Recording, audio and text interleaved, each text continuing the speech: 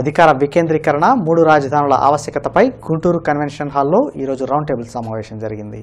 Chamber of commerce federation అధ్యక్షులు ఆతుకూరి ఆంజనేయులు అధ్యక్షతన జరిగిన సమావేశానికి వివిధ రంగాల మేధావులు, సంఘాల ప్రతినిధులు హాజరయ్యారు. పశ్చిమ YCP incharge Yesuratnam, legal cell YCP convener Venkatareddy, Sambasivarao తదితరులు పాల్గొన్నారు.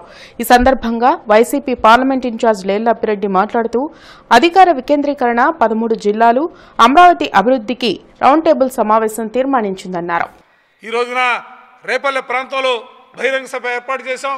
అదేవిధంగా ఈ రోజున గుంటూరు జిల్లాలోనే కాదు, రాష్ట్రంలో ఉన్నటువంటి అనేక మంది పెద్దలందరితో కలిసి రౌండ్ టేబుల్ సమావేశం ఏర్పాటు చేసి వారందరి అభిప్రాయాలు కూడా తీసుకుంటా ఉన్నాం. వారు చెప్పే మాట ఒక్కటే, ఇవాళ జగన్మోహన్ రెడ్డి గారు తీసుకున్నటువంటి నిర్ణయం సముచితమైన నిర్ణయం.